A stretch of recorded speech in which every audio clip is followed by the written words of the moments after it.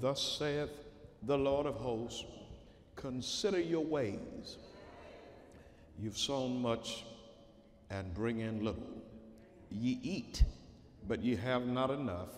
Ye drink, but ye are not filled with drink. Ye clothe you, but there is none warm. And he that earneth wages to put it into a bag with holes.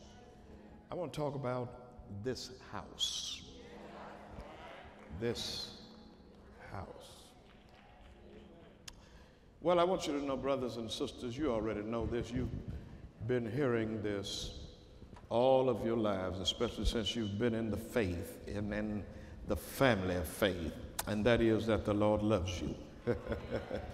And you already know that you're his children, that he has taken you, and that he has guarded you, and that he has received you, that he is holding you, that he is protecting you, that he is keeping you even when you can't keep yourself.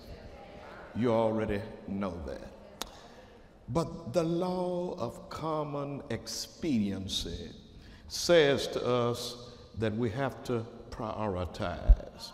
And the law of common expediency says, make first things first. And the first priority for the Lord from you is that you ought to take care of his house. Yeah. And the first law of expedience for you is that you ought to take care of your own house. And let me say it again, Aretha Franklin sang this song. I will not give you all of the lyrics, but she sang it many years ago. It went something like this, just the start of it. This is the house that Jack built, y'all. Remember this house, but I want to tell you, this is not the house that Jack built. This is the house that the Lord built. Now listen to the Lord Jesus. Matthew 16 and 18, I believe. Jesus talking. When Jesus talking, we need to listen. When Jesus talks, we need to shut ourselves off and give him an opportunity to speak to us so that whatever it has vibrancy. And it not only has vibrancy, but it echoes. And remember this, there are some people who speak, and when they finish, you don't remember it. But when Jesus talked, the word of the Lord reverberates. It echoes, and it's like when the music is over, the melody continues to linger on. Listen to Jesus. Upon this rock. He'd asked Peter, who do men say that I, the Son of Man, am? Peter said that you, some say you Elijah, some said Jeremiah, one of the prophets. And Jesus asked him that question again because he was the victorious one. Who do you say that I am? Peter said, I don't have to ask anybody. You know, I'm adding to it. You know that. Peter said, I don't have to talk to nobody. I already know.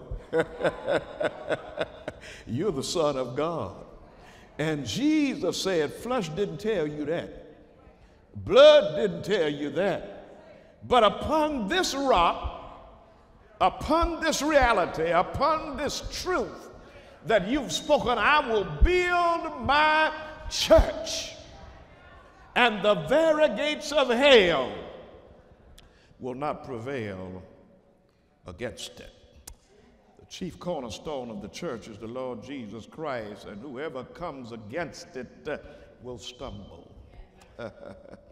You know, Jesus is the head of the church and acknowledges ownership, and you also know that the church word church comes from the Greek word ecclesia, which means a drawn out community. It has to do with a unique people, a people who have been purchased by him, who have been set apart, a people who are different. Let me say it one more time, ladies and gentlemen, unless you forget it, unless you look at me strange, unless you say I'm on the wrong program, unless you say I'm on the wrong avenue and on the wrong street. Yeah, I'm at your house this morning.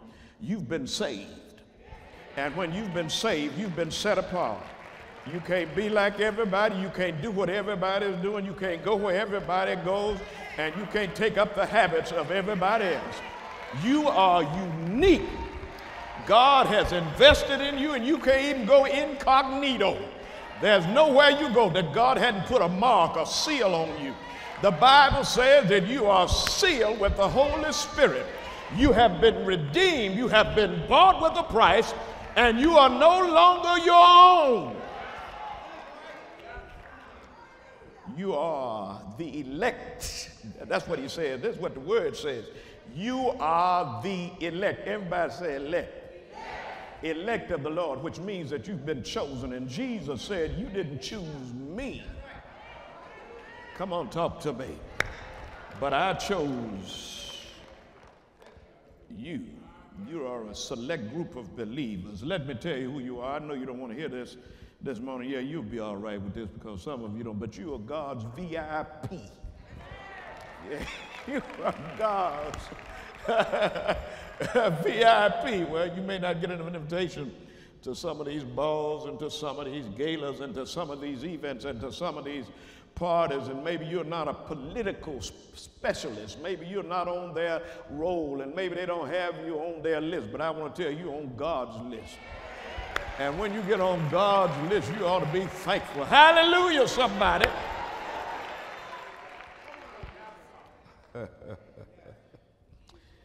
He went on to say, when he entered into Jerusalem, this is the Lord Jesus Christ, he got to his dad's house, and when he went in, he saw the money changers, he saw the thieves, he saw the robbers. He took a cord, and he began to whoop their Raleigh Macajones. That's what my mama would say.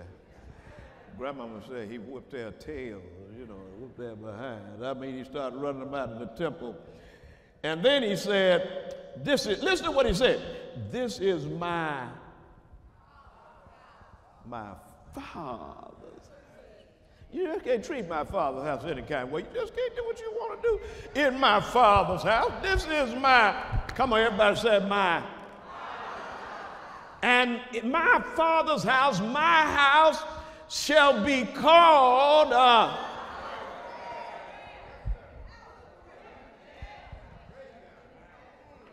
house of prayer. He went on then to demonstrate it. Larry Lee talks about it in his book, Could You Not Tarry 1 Hour? He said it specifically. I like the way he put it.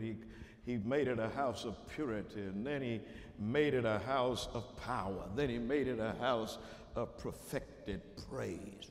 I love that because when you look at the Greek, the word for house comes from the Greek word oikos. Oikos has to do with the whole house. I want you to know God is not interested in part of you. He wants all of you. This is the household of faith God has given us. Listen to what the Bible says. I want you to repeat this after me. So you'll quit whining and quit complaining, quit bellyaching and quit lying like the rest of them. Quit joining in that chorus. Here it is. Let's repeat it together. He has given us everything that pertains unto life and godliness. Well, if God has given you everything, why are you crying? He cannot lie.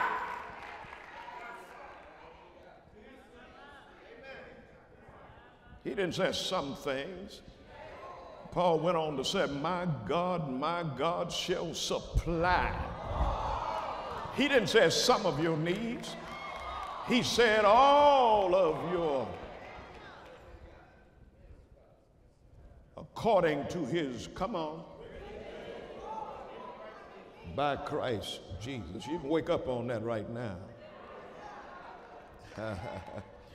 You see, if he's done all this, given us everything we need and everything that pertains unto life and godliness, and he supplied all of our needs, that means to me that he's given us a quality of life. He's given us a circumspect life, an enterprising life, an impactful life, a loving life, a faith-filled life, a life that always reproduces itself for the good of all who come into contact with us, a life that is above board. There's not a person in here who ought to be sad and melancholy and suffering. There's not anybody in here who ought to have a dour personality. Lift up your head! Lift up your head!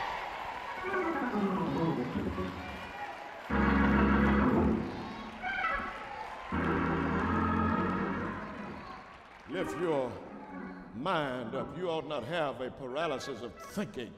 You ought not be parked in neutral this morning because you're blessed. I said you're blessed. You're blessed above measure. Your thinking ought to arise. Come on, your habits ought to arise.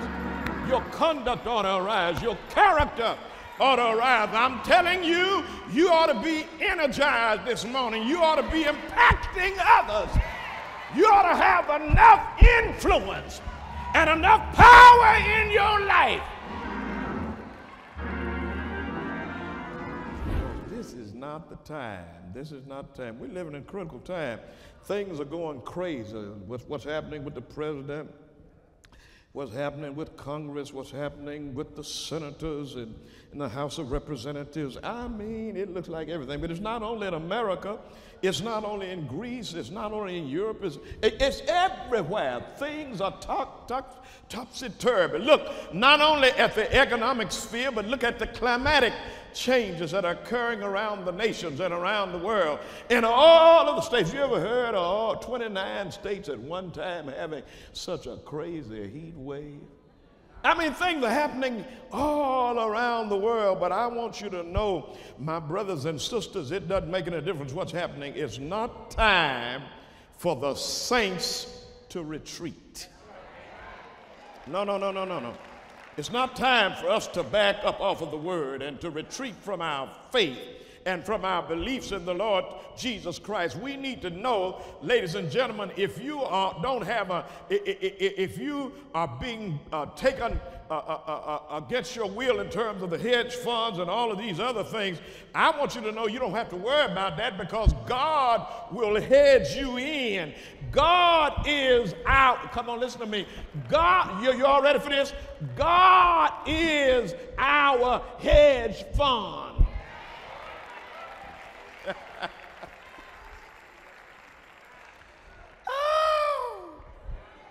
How many of you know he's got a hedge built around you right now? So I want to tell you, my brothers and sisters, you need to dig in and you need to put your foot down and show all around you and all who are concerned the intensity of your faith, the intensity of your belief. When you work the word of God, God's word will work. There's nothing that he's ever said that will fall to the ground. God's word stands alone and without anybody to prop it up. It's independent and it's sustaining, and the promises of God are yet the same. They are not like us.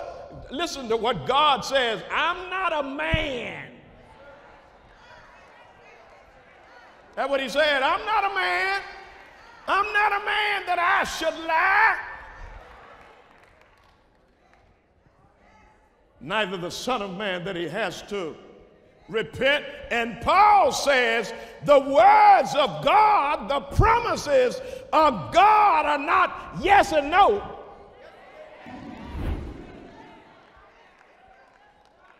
Come on now. But what? Yes and